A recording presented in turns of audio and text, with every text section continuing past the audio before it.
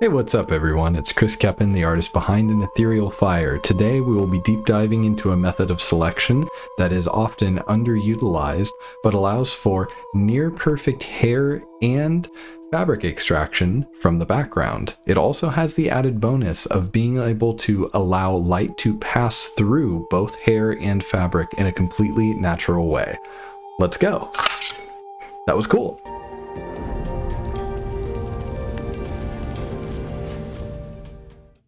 Today, we will be deep diving into alpha channel masking, which is a method of selection inside of Adobe's Photoshop. Alpha channel masking has a particular advantage over other methods of selection in Photoshop because it allows for the selection of translucent fabric and hair strands that would otherwise be extremely difficult to grab on your own.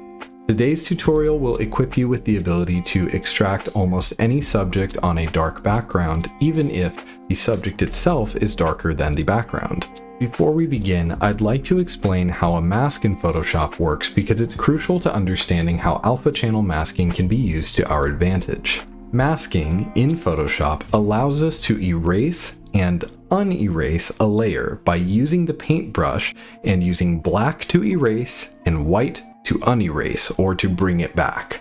This is also known as non-destructive editing. Layer masks are comprised of black and white being what is fully visible and black being what is fully erased. But what if something is gray or almost completely white? Then it is mostly selected. Now this is important to understand because we are going to use this to our advantage to be able to select part of something, but still be able to see through it. Theoretically, you could paint a mask with black, white, and gray to perfectly select a subject, but that would be extremely time-consuming. What if there was a way to use information that is already inside of Photoshop to create the black, white, and gray parts of a mask to extract the subject from the background? That is what we are going to do today using the Channels section inside of Photoshop. Let's dive in.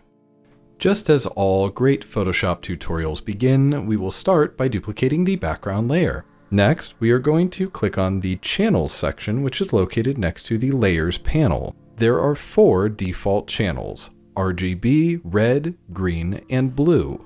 The RGB channel contains all of the information inside of your image, whereas the red, green, and blue channels contain a black and white representation of how much of that color is inside the image. If we duplicate one of these, we are able to make a new channel which does not affect the original image, but instead allows us to create a near perfect mask from it.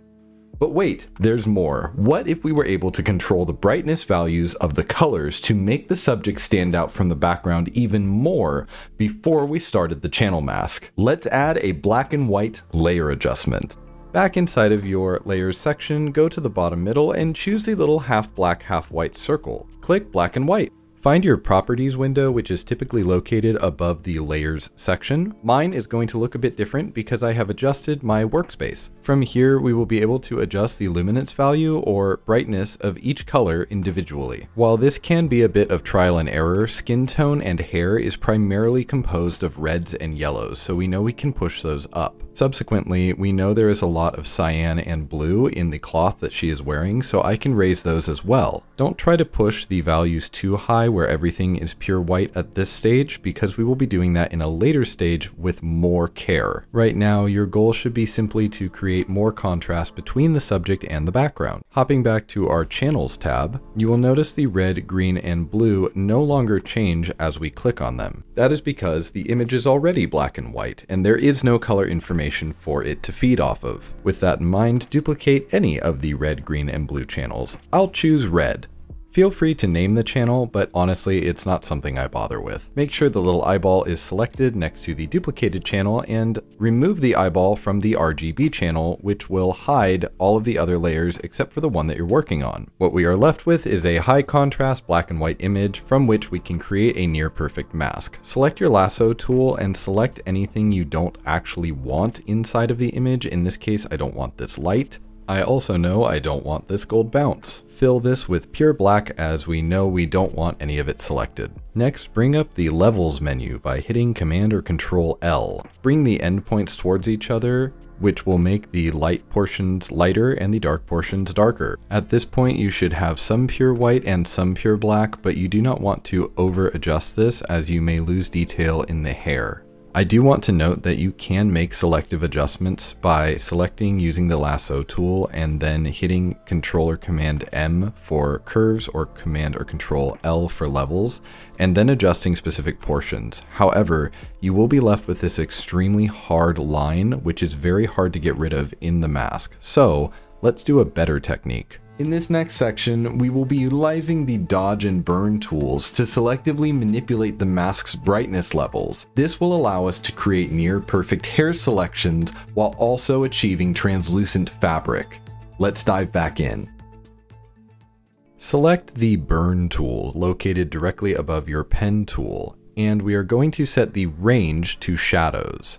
Then press and hold on the burn tool and select your dodge tool and set the range to highlights. Then take a look at the sponge tool and forget it exists. Please note I am using a Wacom tablet equivalent, and I have pen pressure for size turned on, which allows for more control as I work on the mask. Another note, the exposure setting on the dodge and burn tool is just a fancy way of saying intensity, so don't get confused by the terminology. We will begin by burning the shadowy areas using an exposure value of around 10%. You don't want this to be too high because you can still burn the highlights if you're not careful. When going to work on sensitive areas such as the hair, there's actually a magic number, and it is 3%.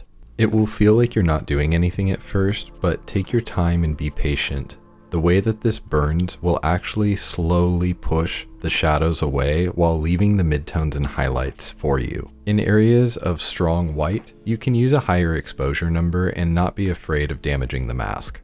This will be the one and only tutorial where I recommend using a soft round brush. Continue burning away the edges of the mask, leaving only the subject visible in various tones of gray.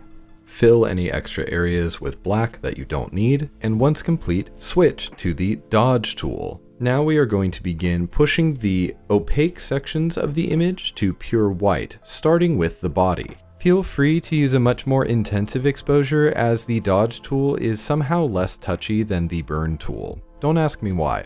Avoid dodging any of the thinner cloth that is not touching the skin. However, for thicker cloth or areas that I know I want selected, I'm simply going to use a white paintbrush and just fill this in manually. It may seem tedious at first, but honestly, it becomes like a little coloring book where we use the dodge tool on the edges to not lift the shadows, and on the inside, you can just use a paintbrush to fill in the areas more efficiently. To speed up the process, you can hit B for brush and O for dodge. When approaching the hair, I use an extremely light pen pressure with a still relatively intensive exposure value. This is something that's totally up to personal preference, but it's just what I've learned works best for me over the years. You will inevitably lift some of the shadows next to the hair. Do not worry about this, as you can always go back in with the burn tool and push it back down. This entire process, from start to finish, usually takes me about 15 minutes. When approaching the thin fabric, I am looking to create contrast, but I do not want to lift it to pure white. What I'm looking for is an extremely light gray, and in the areas that overlap each other, I'm looking for almost pure white. This allows for the illusion of translucence. The last and final step is to go back over all of the edges with a 3% burn tool and push the shadows back down where you may have lifted a little too much with the dodge tool. Now, to see the reward for our effort, hold the Control or Command button and click the thumbnail of the duplicated channel, which will load it as a selection. Navigating back to your Layers panel, select the duplicated background and click the Mask button. You can now delete the black and white layer adjustment, as it has served its purpose. To check your work, create a new layer right above your background layer and fill it with white. Because we photographed this on a dark background, white is going to reveal the most mistakes. Had you shot on a white background, which I do not recommend, you would be checking your work with a black layer here instead. With the layer mask selected, you can use the burn tool at 3% to remove any artifacting that you may see. For opaque areas that aren't perfect, I just go in with a textured paintbrush and fill them in by hand. Remember that imperfections in an image can actually contribute to the believability of a composite, so don't go too crazy here and go with what feels right to you.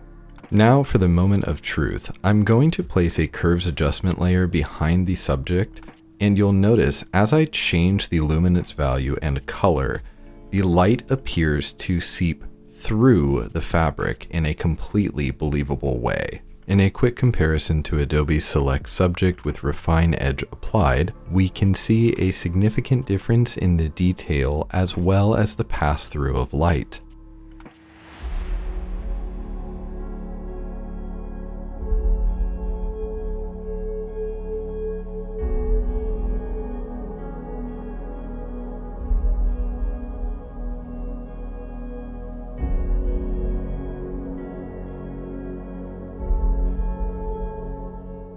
Now, you may be thinking, Chris, didn't you say in the beginning of this that you could channel mask with something that is lighter or darker than the background? Also, didn't you kind of cheat by using someone who has bright red hair, allowing us to channel mask the reds way easier? Well, I'd like to invite you back to my next and follow-up tutorial to this one. We will be covering advanced channel masking techniques with inverted channels. We will also be able to talk about the advantages that people with darker hair have over those with lighter hair or colored hair. Thank you so much for joining me for today's tutorial. Subscribe for part 2, and if you're interested in how I create my signature halos in all of my artwork, go ahead and click on wherever the hell this link appears on my screen. I hope you're having a good day, and I will talk to you very soon.